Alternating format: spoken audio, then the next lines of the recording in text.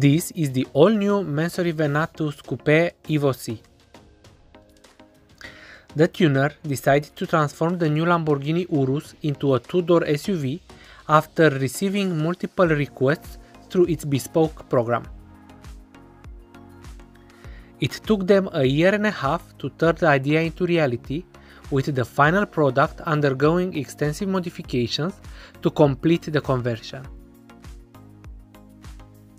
Mansory moved the B-pillars back 200 mm and the front doors grow the same length while retaining their standard safety equipment and receiving a Y-shaped crease on the outside. The tuner also widened the rear fenders, attaching massive intakes to the side and the new C-pillar intake garnish.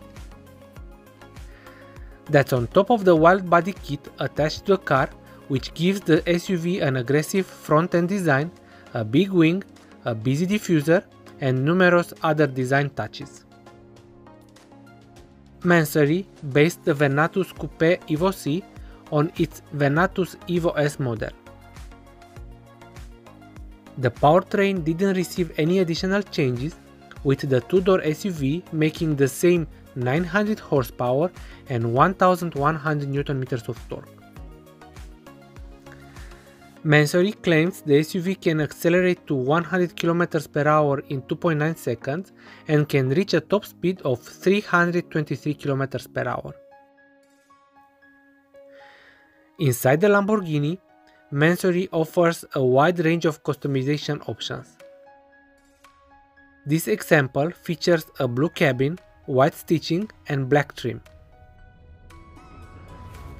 The tuner also added a folding mechanism to the front seats so passengers can access the two rear seats. Guys, if you like the new SUV, please subscribe and hit the like button. Thanks.